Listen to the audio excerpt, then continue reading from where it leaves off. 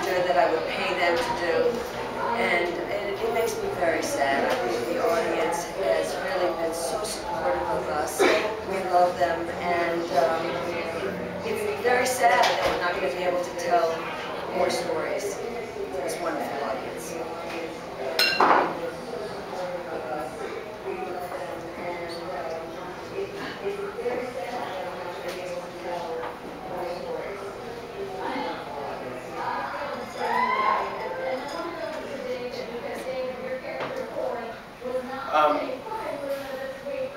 You know, honestly, I didn't expect to be written, you know, the way it ended up coming about, and I just was very grateful to be.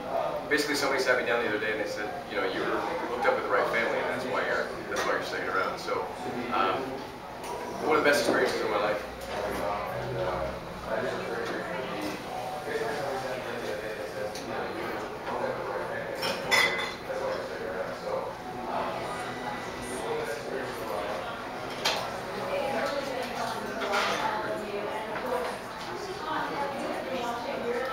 Well, the wedding in Central Park, I think that's gone down as one of the best weddings of all time. Truly, I mean, it's amazing. I remember they spent $14,000 on orchids just for the wedding. Yeah, maybe we should have spent less on orchids. All the things that happened with Tom Christopher, I thought that Carlo, Esser, and Alex had one of the most interesting couplings in all of daytime television, in all of television, period.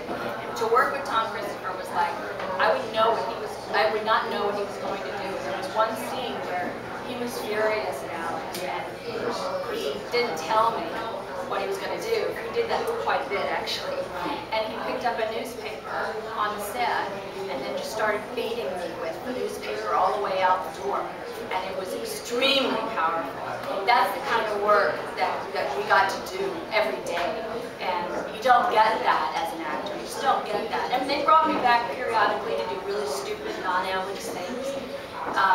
But, you know, it's true. I mean, it's, no.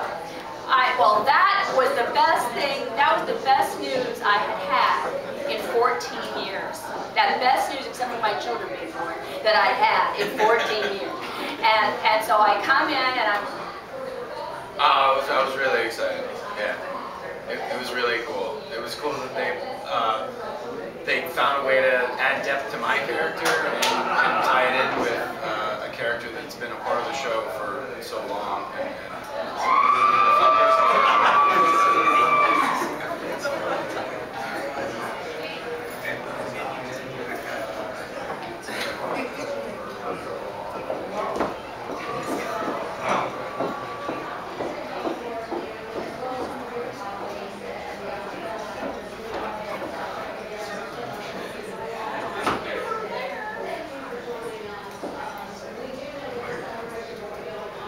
And Terry, we're still working on bringing the show back. There's a lot of people that have signed up that said they paid to watch the show, $100,000